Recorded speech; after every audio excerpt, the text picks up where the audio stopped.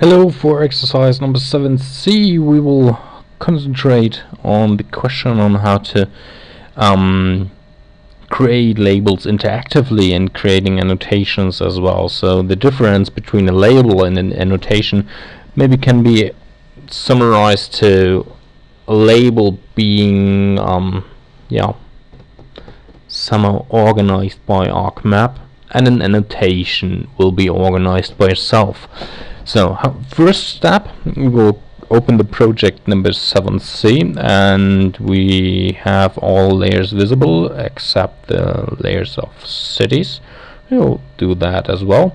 And what we would like to do now is, as being maybe some kind of producer of a map for the Mexican state government or tourism bureau or something like that, you would like to create a label for the main cities of the peninsula of Yucatan, which is on somewhere here.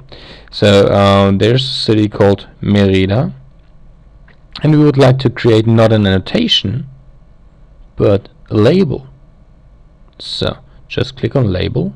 Now you can choose every feature you would like. So you can create a label for this polygon, you can create a label for the Gulf of Mexico polygon, and so on. But what we will do now, we will create a layer for the city Mérida.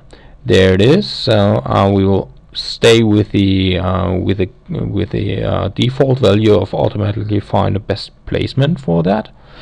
So there it is now, and what we will do now is we will go back to select elements as a tool. What you can do now, you can adjust the position of that label.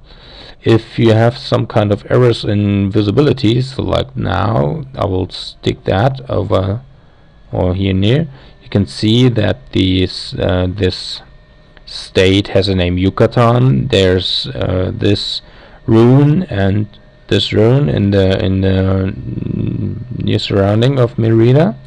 And what is the difference? So you can put this annotation everywhere you like. You can put it above the Yucatan placement, and ArcMap, if I will now hit the refresh button, will readjust the visibility of the label Yucatan. So stay there. There it is. Now the label is somewhere else. You can just put it here. Once again, there it is.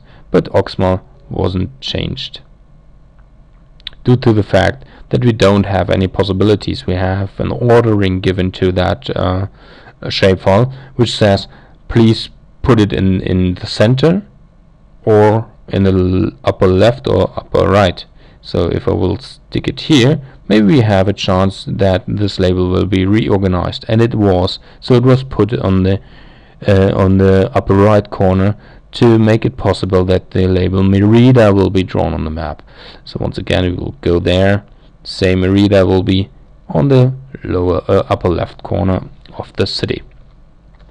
So that's it. So in a normal process or workflow, you will stick with the labels in first case, but if you would like to finish your map afterwards, you would like to, or you should convert all your labels to so-called annotations. Therefore there's a special function here. So just right click on your label, on your layer, and there you find convert labels to annotations. Just click it. You will store your annotation because you don't have a geodatabase for this project in the map. And we have two annotation groups here in the moment. So these are southeastern states and runes anno, and we would like to convert unplaced labels to unplaced annotations. So just click on convert. And what has changed now? In the moment nothing has changed, but let's have a look. You can adjust the position of each label.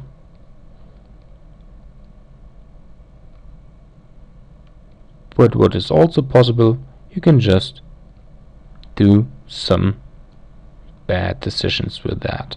So first case or first part, create labels. Second part, change it to annotations to make it to make it more customizable and to adjust the visibility of each label to the optimum.